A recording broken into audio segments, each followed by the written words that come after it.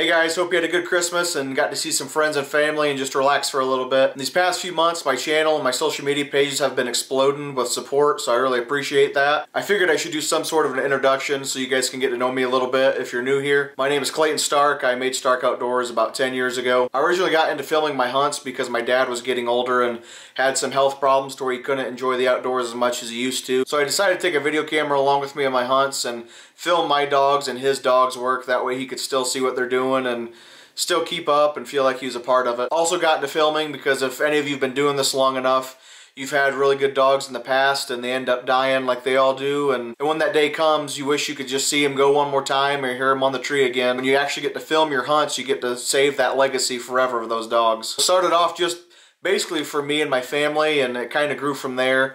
I went a really long time without making any videos, and this past year I started making more professional looking videos, and as you'll see, my content's really been changing over the years. I started off with just a basic camcorder, and now I have pretty good camera equipment. I'll actually be filming some events coming up for UKC. I'll be going to Kentucky to film the UKC World Feist Hunt. And there's many other projects like that coming in the future. If you've been around here for a while, you've seen I've started doing a Houndsman Spotlight series where I travel around and hunt with the best hounds and handlers in the world. It's kind of like an interview format where either before or during the hunt I'll ask questions that pertain to dog training or just the individual that I'm hunting with. And that's been really interesting to me. I enjoy making those videos. In this next year, I've actually got a lot more of those lined up. I've actually got 4 new episodes scheduled for this upcoming year once the holidays are over with. I'm going to go hunt with Scott Engel and Ed Bates, and then Jod Strickland and John Stieber. Just talk a little bit about his training methods and his experiences over the years, because all those men I just named have been doing this for a really long time. These videos will cover walkers, English, and blue ticks. You'll get a wide variety of training and hunting knowledge from over the years from multiple breeds. And if you've already seen the first 2 episodes of that Houndsman Spotlight series, you'll already see there's some pretty big similarities between the two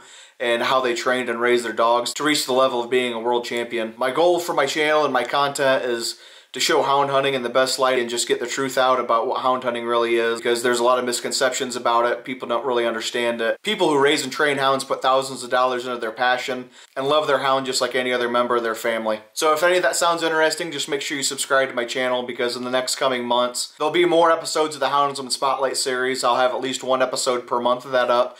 It just takes a little bit longer to make those videos because I actually travel to make them. So I actually have travel time, and then I have to film it and edit it and break it all down and get it uploaded, so it takes a little bit, and I want it to be the highest quality footage available. I was raised hunting dogs from a very early age. My first time going coon hunting, I was about 4 years old. And I'm 31 years old now, so I've been doing it pretty much my whole life, so I have quite a bit of experience with all breeds, coon hunting and squirrel hunting. My dad is the one who initially got me into it, and my grandfather, his dad, got him into it. Hopefully one day I'm hoping to do an interview with my dad to introduce him to you guys, because he has a lot of knowledge too. And Burchell Davis, the guy who owns Frogger, the AKC World Champion from the last Houndsman Spotlight series, actually said that whenever he went over to Dad's house, it didn't matter which dog you unsnapped, Dad always had a coon dog. And I appreciate Burchell saying that. It meant a lot to me and Dad for him to say that. For someone else that's been doing this their whole life and has reached the level of owning world champion coon hounds, to compliment my dad like that was pretty special. We've hunted over the years majority walkers, but we've also had some blue ticks and black and tans too. We're not really opposed to hunting anything as long as it has a brain and hunts and handles the way we like. Some people get way too caught up and only hunting a certain breed, and they kind of limit themselves. Got to keep your options open and give yourself every opportunity to get the best dog you can. That way,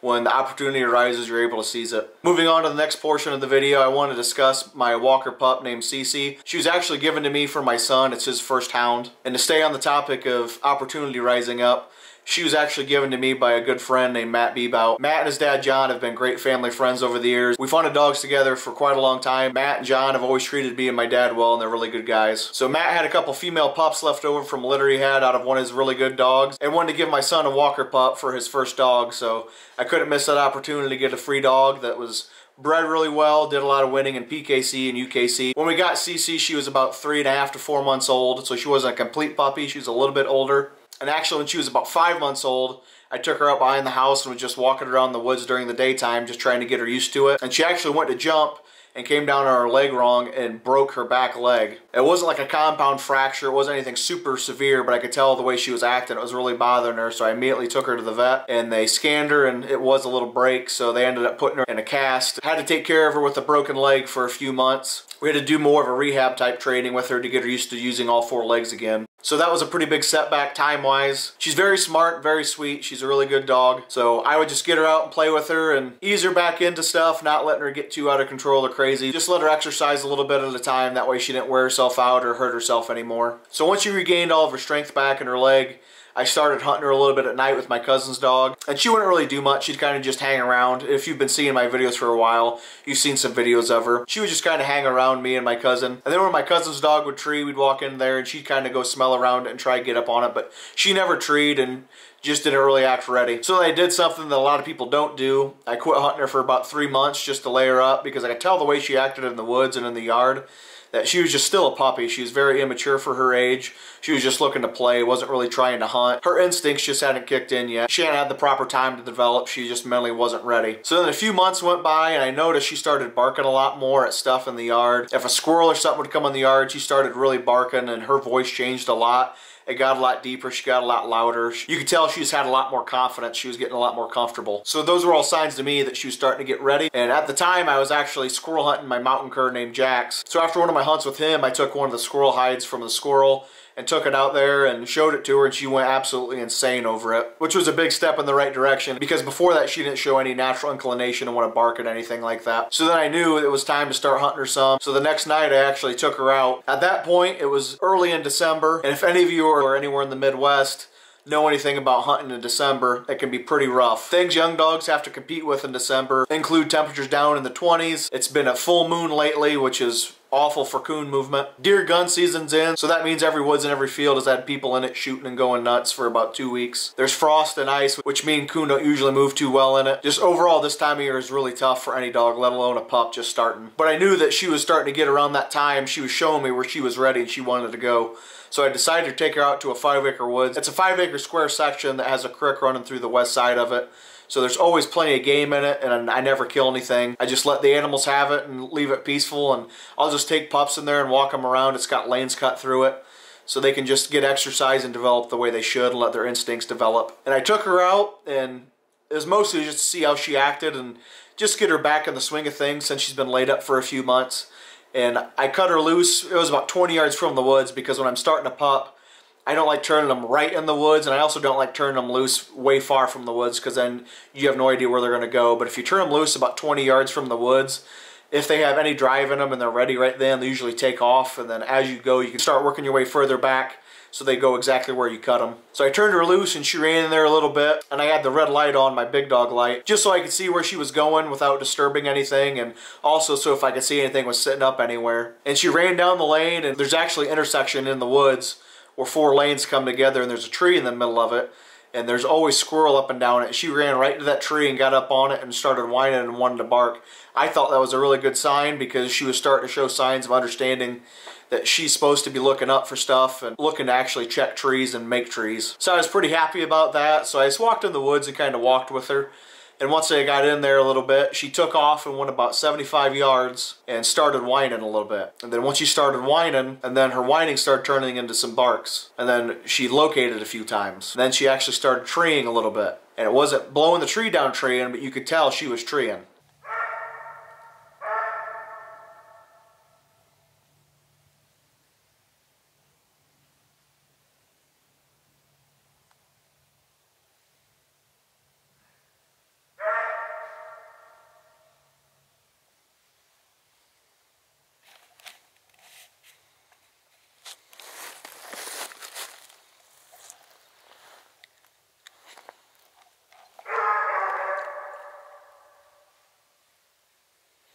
It's moonlight enough, I don't need a light on.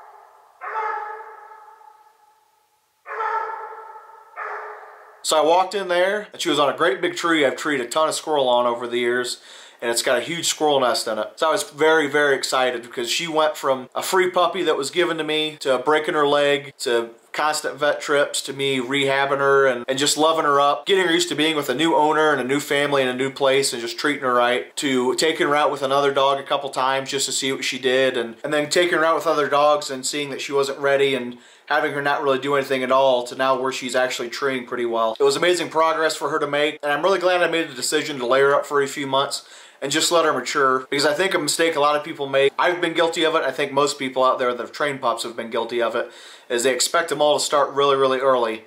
And she's actually 14 months old now, so she's still really young, and she's just now starting to tree some. And as you'll see, it's been a very bright full moon lately, and there is not Coon moving at all. So I was really happy with that progress she made. She actually tracked and treed a squirrel nest. Some people get mad at, they don't want their dogs treeing squirrels, but this was her first time ever barking in the woods, and she actually treed a squirrel nest. And if you've seen my Houndsman Spotlight series, you'll see the UKC World Champion and the AKC World Champion both started treeing squirrels as young pups and transitioned into coon. Coonhounds do that when they're just learning how to run a track. They'll run stuff like that and start treeing. But once they get on a coon for the first time, they really start making strides to just being coon only, because that's what they're bred to do. So I was really happy with that, so I decided to take her home, because in my opinion, anytime you can end on a good note, you should end on a good note with a young dog. So the next night came, started getting dark, decided to take her out again even though the moon was still full and it was cold, and there was every excuse possible for someone to explain why they wouldn't hunt a young dog in this weather, because there's not coon moving all over the place for them to get on. But when a young dog starts showing me signs that they're ready, that means I need to get out there and actually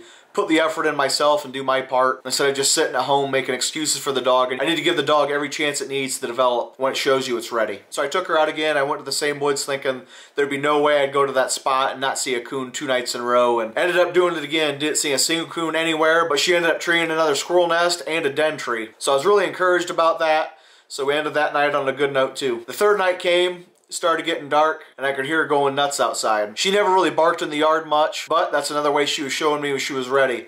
She understands now that once it gets dark, it's her time to go have some fun. I already had planned on taking her again, but I was really excited now because she was really telling me that she wants to go and she's ready to do it. So at this point, it was the last day of deer season. There had been people up and down all the roads shooting at everything that moved. It was still moonlight, still cold, every excuse in the book why a young dog wouldn't get on a coon. But I still took her out anyways because I love doing it and she needs it. So I took her to a really big section that I haven't hunted in a while because of deer season. Turned her loose. We covered a lot of ground. We were in that woods for probably an hour and a half or so. And as we started getting back to where I parked my four-wheeler, she went off about 80 yards and just immediately started treeing. She didn't make any noise on the ground. She didn't really track hardly at all. She just kind of barked once or twice and let out a locate and started treeing.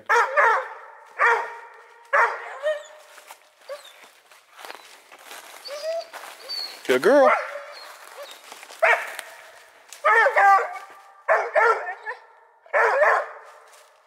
Good job, girl. I thought she just treed on another squirrel nest. Maybe she was winning a squirrel. I walked up there and saw it was a great big den tree again, which is not surprising for this time of year in these conditions. I could tell it was broke off at the top. I circled around the tree just to make sure there wasn't nothing laid up or tucked up somewhere, because sometimes this time of year they might be on the outside, but they're all balled up, trying to stay warm. So it might not be an obvious one, but it might be there. So I looked and squalled and I didn't see anything, so I just figured it was either a squirrel or it was inside the den. So I went around the back side of the tree to go get her. I decided to look up one more time, and on the side of the tree where she was at, there was a little hole. It was about 25 foot up. It was about the size of your fist. I don't know if you guys will be able to see it or not, but there's a hole right there, and there's a coon in it. This is her first wild coon. Good job, girl. That thing is tucked in there. No track at all. Good girl. I shined my light in that hole and I could see fur balled up. She treed her first coon in the middle of December during a full moon during deer season when the temperature was in the low 20s. Typically, most people, if the conditions are what I just described, they're going to tell you to wait. Don't take a pup out that time of year. Might as well just wait till spring, wait a couple months. But she was showing me she was ready, and I took her out, and she showed me that she was ready. She ended up treeing a coon inside of a den. So I was really happy, because if she can do stuff like that now when the conditions are its worst, in the spring when the weather's better and the coon are actually moving on the ground, she's going to be just fine. So I hope you enjoyed this video, and I'm really glad she's turning out to be a decent dog because, like I said, it's my son's first hound. And if you want to see more of her progress, make sure you subscribe. And if you want to see more of the Houndsman Spotlight series, stick around because I got a lot of big name people lined up. Hopefully with some good entertaining content and also some very educational content. I hope my channel can be very entertaining and show hound hunting for what it really is. For those of you that have been longtime supporters, I really appreciate everything you do. And if you're new here, thank you for sticking around and watching this video. And I hope you subscribe, check out my videos in the future. Thanks for watching.